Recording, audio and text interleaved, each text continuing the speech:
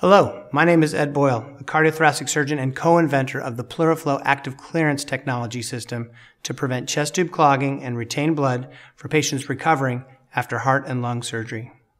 In this segment of our Technical Tips series, we will discuss the management of clot on the clearance loop. In the process of clearing a chest tube, clot will be removed and may be seen adherent to the clearance wire and loop. This is normal and should be expected during the post-operative bleeding period.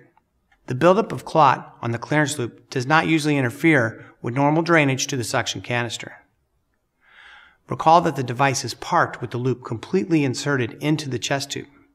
This puts the loop past the drainage eyelets along the side of the tube, leaving a clear path for blood to enter the tube through these eyelets and be removed by suction to the drainage canister. This allows free flow of shed blood in the chest through the eyelets to the open lumen of the chest tube, which is patent to the drainage canister. Clot can also be seen noted around the magnets, which drive the clearance loop back and forth. Again, this does not normally interfere with the normal drainage to the suction canister. Frequent actuation helps break down clots and minimizes this issue. This is because as the PleuraFlow system is actuated, this further mechanically breaks up clot, which is removed via suction to the drainage canister. If you wish to facilitate breakup of clot from the clearance wire, there are a couple techniques you can employ. You can gently squeeze the clearance wire through the chest tube while advancing the shuttle. Remember not to squeeze the loop, which may bend it out of shape and damage it. To dislodge clot from the magnet or loop area, you can flick the chest tube or the guide tube around the area where the clot may have built up. Never use a clamp on the wire or loop. Rapid movements of the wire backward and forward may also help dislodge the clot. Remember, the objective is to clear the clot into the larger guide tube. When the clot has been broken down and removed, replace the clearance loop into the parked position. Keep in mind, more frequent actuation of the device helps minimize clot on the guide wire and loop.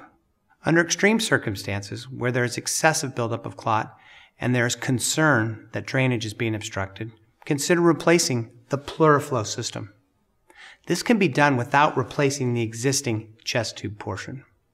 Remember, PleuraFlow is a clot clearance and prevention system to remove clot from the chest tube to maintain flow.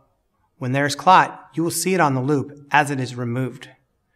This device will not stop surgical sources of bleeding, which may still require a take back to the operating room to control, a decision that is at the discretion of the surgical team.